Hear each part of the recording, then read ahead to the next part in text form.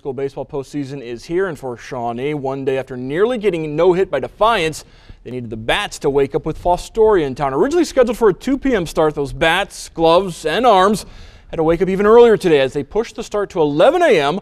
to beat the rain. Good idea. Indians starting Trevor Anderson on the hill today. He's coming off a one-hit shutout over Bath last Friday. Winner this one moves on to face WBL co-champ Salina next week.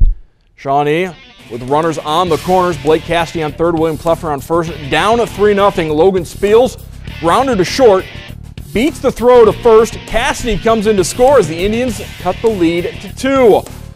Shawnee looking to add to that comeback. Taylor Fickle lays down the bunt, moves the runners over. Collision at first. Fickle is out, but Spencer Caudle able to move up to third base.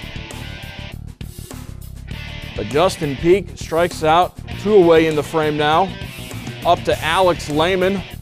Lehman looks at strike 3, so Fostoria's lead remains 3-1.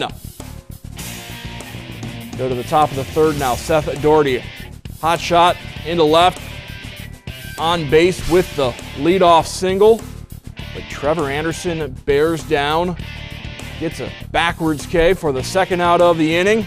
And then Anderson, another K, as Shawnee would rally for the 5-3 victory. Anderson that goes the distance, strikes out 8, and Kleffner drives in a pair of runs as Shawnee gets the win.